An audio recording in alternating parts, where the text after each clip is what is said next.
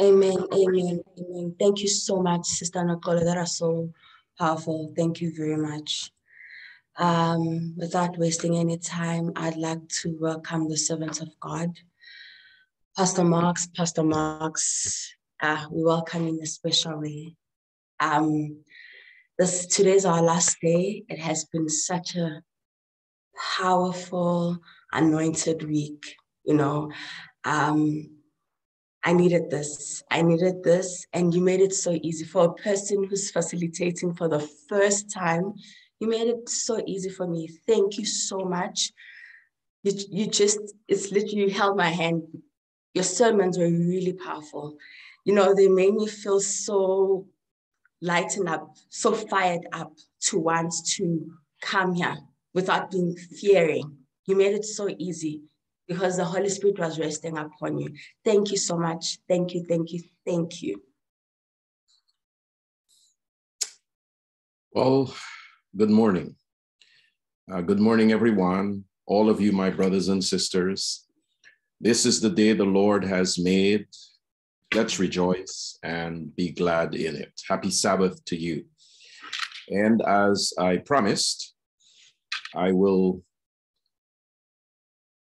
thank Sister Sithobo, and I believe I have gotten your name correctly. I had some significant coaching from my elder who, initial contact, I spoke to him last night. I said, you got to bail me out. You have to bail me out. And he said it a few times.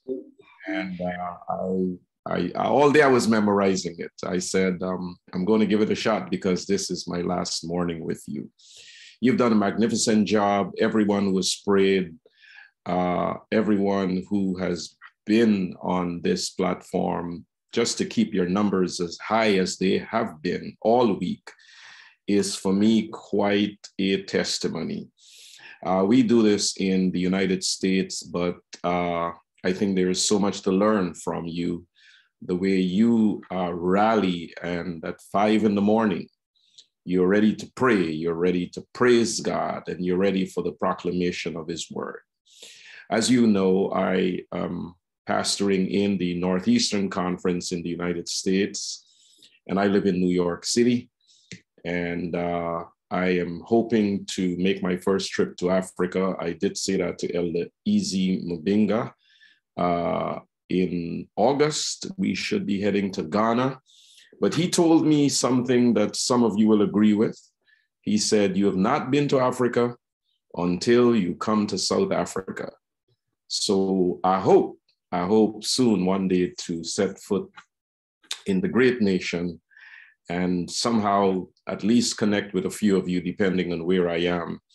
If you are here in the United States at any time, I hope you will try to make contact, especially if you're in the New York metropolitan area. It'll be relatively easy to find me. Of course, if you're on Twitter, I am on Twitter. The Twitter handle is Marks Easton, my last name first. And I'm on Facebook.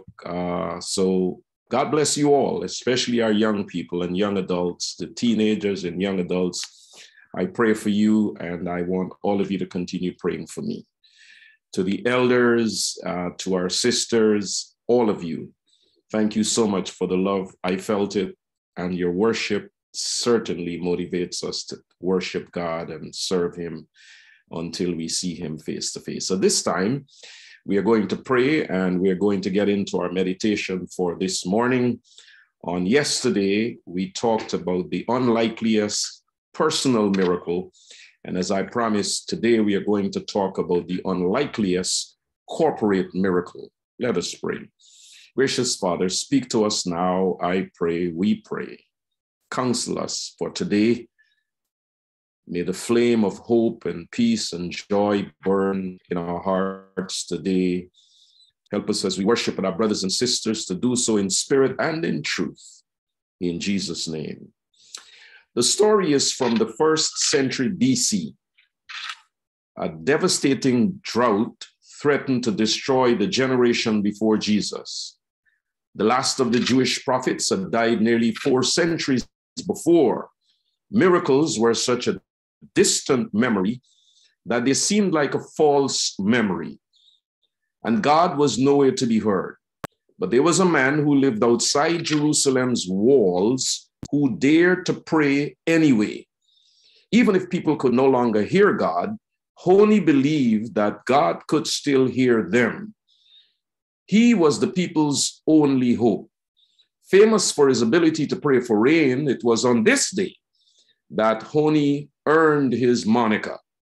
With a 6-foot staff in hand, he began to turn like a math compass. 90 degrees, 180, 270, 360 degrees. He never looked up at the crowd as the crowd looked on. After what seemed like hours, but had only been seconds, Honi stood inside the circle he had drawn, then dropped to his knees and raised his hands to heaven. With the authority of the prophet Elijah, who had called down fire from heaven, he called down rain. Lord of the universe, he prayed, I swear before your great name that I will not move from this circle until you have shown mercy upon your children. His words made the people shudder.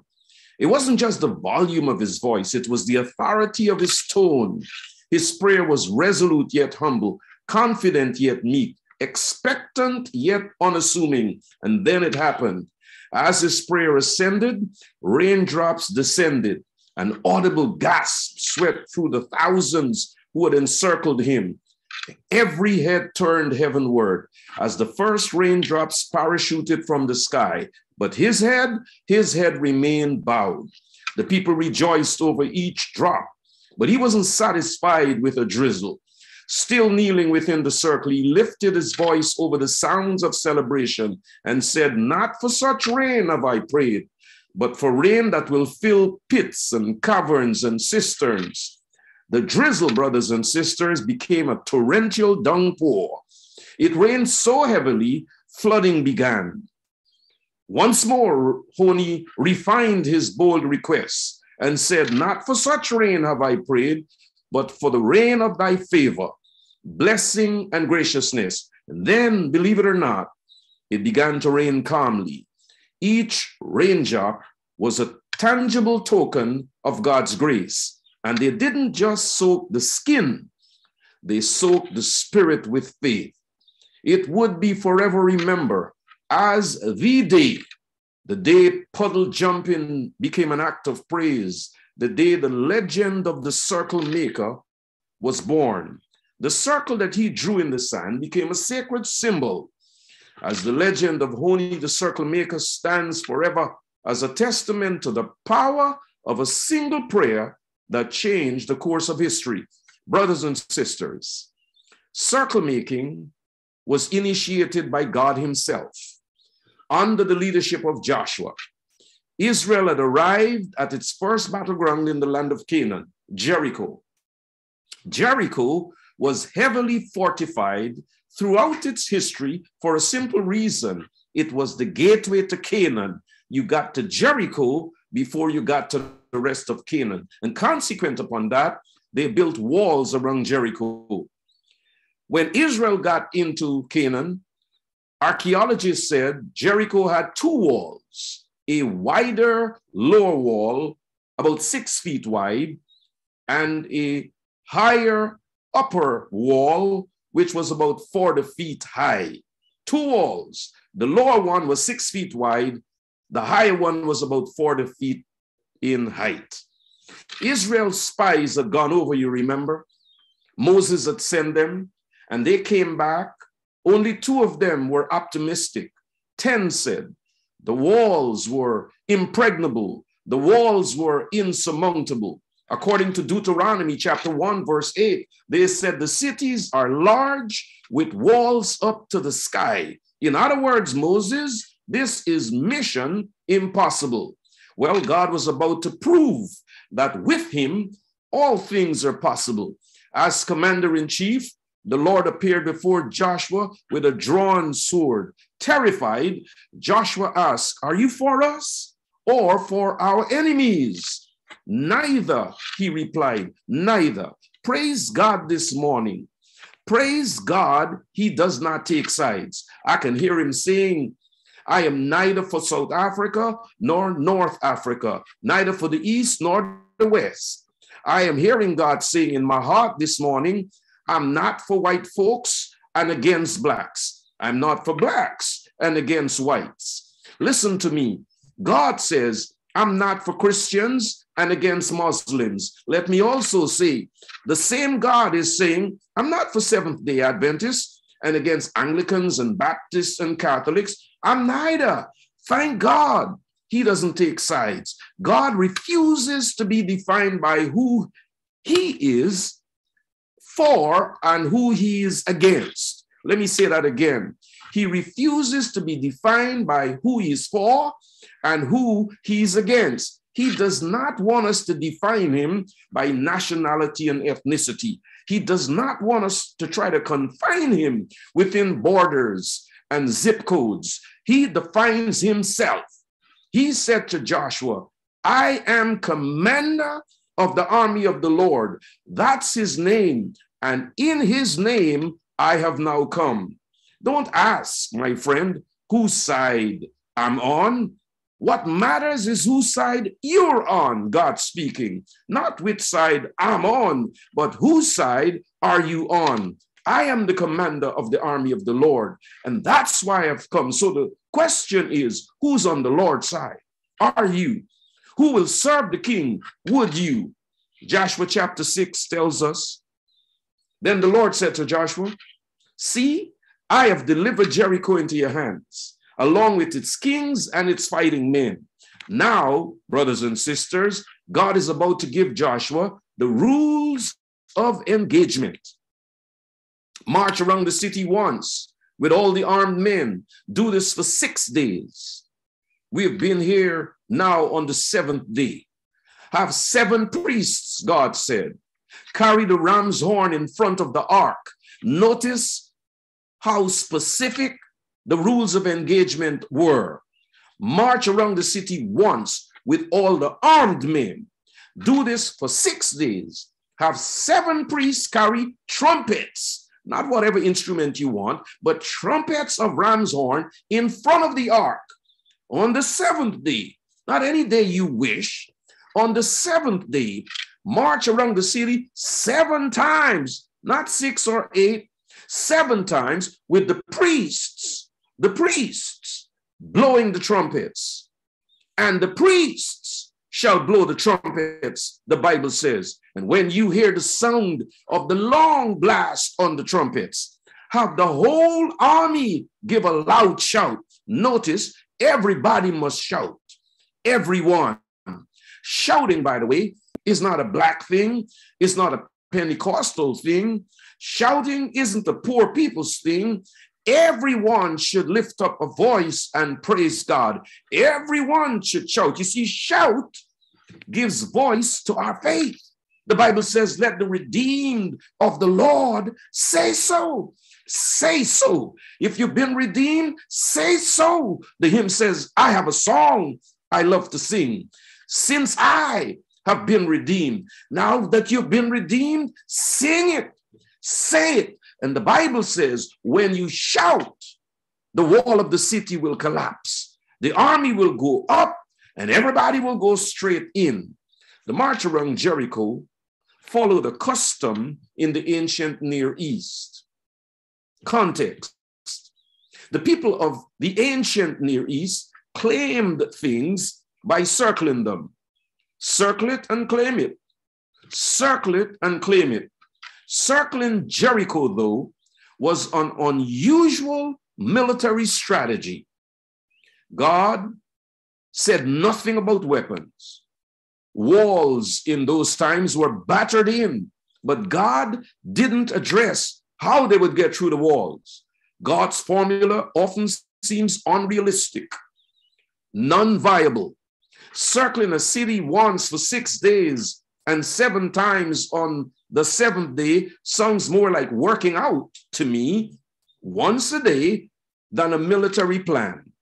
Vladimir Putin, as you must know, had been building up troops outside of Ukraine before he launched the war.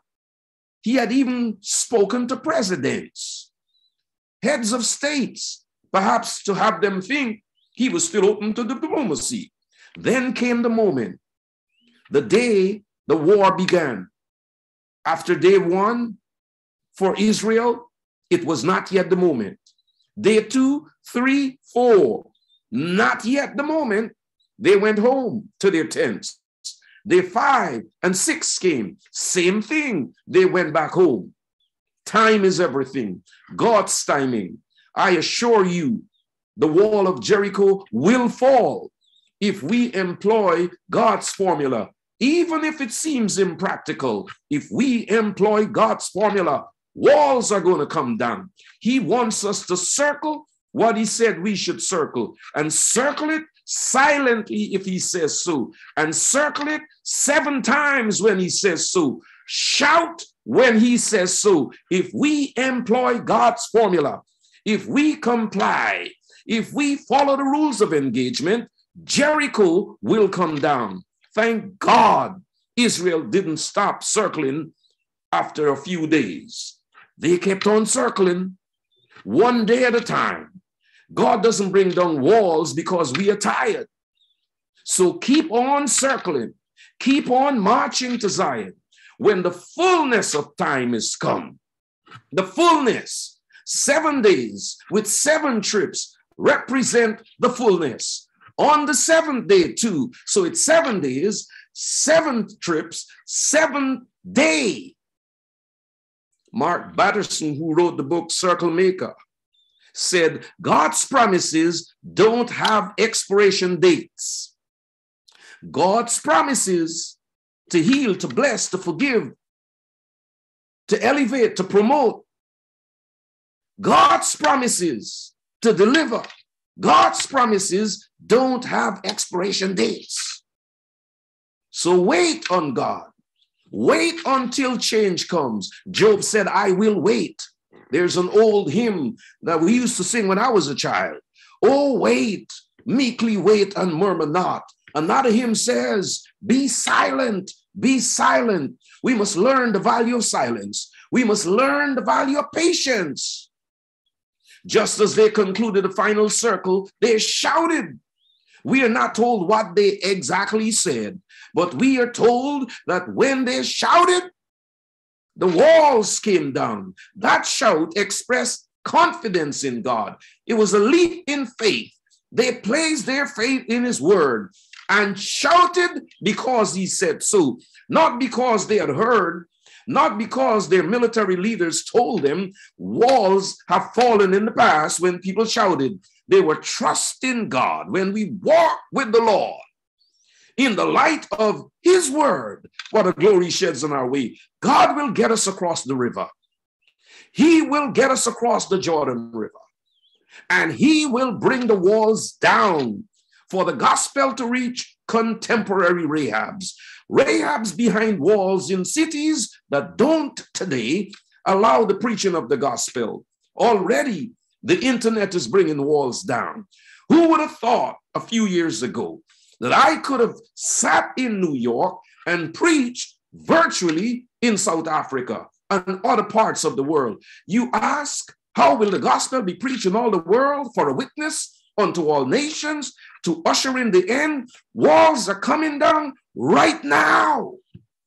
We will get to the promised land. We will enter the golden city. We will walk on streets he promised. We will eat the fruit of the tree of life. We will be blessed by the leaves which are for the healing of the nation. We will stand around the throne of God. We will meet on the sea that looks like glass. Yes, brothers and sisters, from continent to continent, every island, every peninsula, God's children will be gathered home, and we shall live in his presence and worship him from ceaseless age to ceaseless age, blessing his name, thanking Jesus for dying for us, amazed that we are saved. That's God's promise to his church. The Bible says, God will wipe away all tears from your eyes. Not only those tears that death brings, but the tears of pain and failure, the tears of a sense of rejection, the tears of people just hurting you because they can hurt you. All these tears will be wiped away, and God himself will be our light. God himself. No more famine, no more drought, no more pandemic, No more. And it's not just for Joshua. It's not just for the leadership. It's for all God's children. All of us. All of us. Imagine God wants to save all of us. If you're hiring people, you don't want to hire everybody. So you have them apply, and then you interview. It's a process of screening and sort of eliminating. You don't want any and every doctor. You don't want to go sit back and open your mouth in front of any and everybody who says he's a dentist. You want references. You want to know. You want to know. You don't want to get married to anybody. You want to be sure this is the one for you. Well, God wants to save everybody, regardless, irrespective, in spite of. He wants to save all of us. And so God is going to save some people who have been giving us trouble all their lives, all our lives. God is going to save them. Some of these people we know to be disagreeable. Some of these people we know to be disgruntled. Some of these people we don't think we want to be in their company. God is going to save them because he's not finished with everybody yet. Some of their walls haven't yet come down, but God has walls in their hearts that he will bring down. The Holy Spirit will knock them down. So if you are a difficult person and you're struggling with it, you want to be better, you want to be nicer, you want to be kinder, you want to be saved and know you're saved, I want to urge you this morning, don't quit. Keep on marching in prayer. Keep on marching in fasting. Keep on believing. God is going to bring the walls down. He is going to sanctify you. He's going to turn your heart into a heart that feels his love. Pray for those who have not yet surrendered. Don't give up on anybody. March around. Circle your son. Circle your prodigal son. Circle your daughter. Circle your daughter who you believe is too vain and worldly. Circle her with prayer. Pray for your parents. Pray for your spouses. Pray for your siblings.